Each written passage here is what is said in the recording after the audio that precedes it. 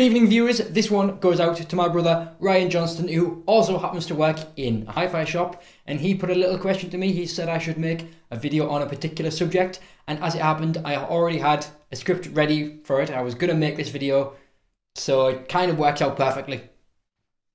Let's go.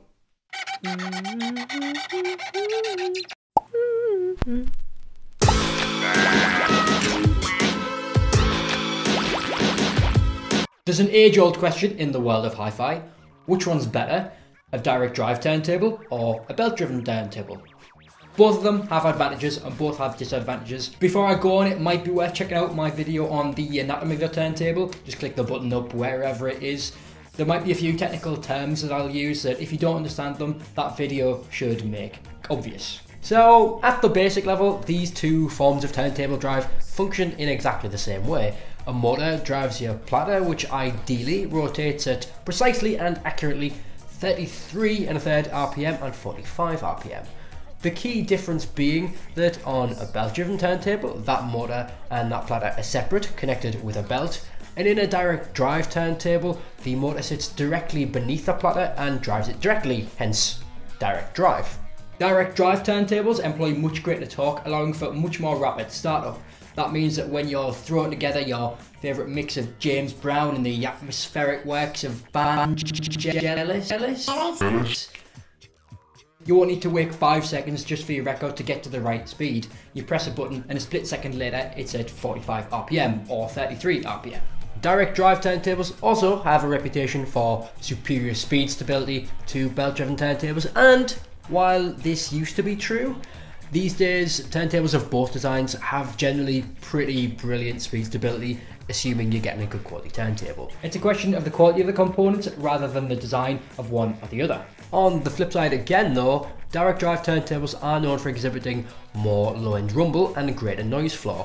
All the electrical and motor noise coming from the turntable's motor gets transferred straight through the platter to the spindle, to the record, and then to your stylus. Happily though, most good quality direct drive turntables are made with this in mind, and good quality damping and isolation is used between the platter, the plinth, and the motor. As I previously mentioned, in a belt-driven system, the motor and the platter are separated and decoupled with a belt. That belt often drives a sub-platter underneath the actual main platter, something like the Rega RP1. That platter then spins on super silky bearings. Typically the motor turns at a constant rate, meaning that to change speed, the belt needs to be changed from one cog to another, kind of like a bicycle changes gear. Motors in direct drive turntables have a variable speed. That means that the motor itself actually changes speed through 33 RPM and 45 RPM, and it allows them to have pitch control where you can actually incrementally adjust the exact speed and pitch that the turntable's playing at. So which one is the best? If you're just a home user and you don't need a lot of the features that direct drive turntables give you, such as pitch adjust and all that torque that allows your record to get up to speed as quickly as possible, then you're going to get more for your money with a normal belt-driven turntable. You're going to get a better tonearm, a better cartridge, a better plinth, but obviously if you are going to do any DJing or live audio work, or if you just like tweaking with those features and playing around with them, then there really is no other choice than a direct drive turntable. They certainly do have the place, and they're certainly not always going to be worse for the same amount of money as a belt-driven turntable. If you think direct drive turntables are infinitely better than belt-driven turntables, then give me a like. If you think the belt-driven turntables are the way to go, they just sound better than direct drive, then, well, give me a subscribe.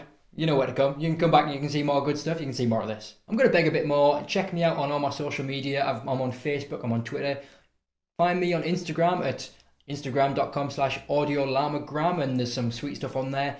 If you want to send me pictures of what you're listening to or show me your setup, I'd really like to see your turntables and stuff. Post it on Instagram with the hashtag RockMeLlamaDays. Yeah, that's right, RockMeLlamaDays. If you want to click up here, you'll see a video about how to store your records. If you want to click down here, there's a video on top 5 upgrades for your turntable. I just did that quite recently, and I think we've come to the end of the video. Thank you guys for watching. You've been an excellent, a radical audience.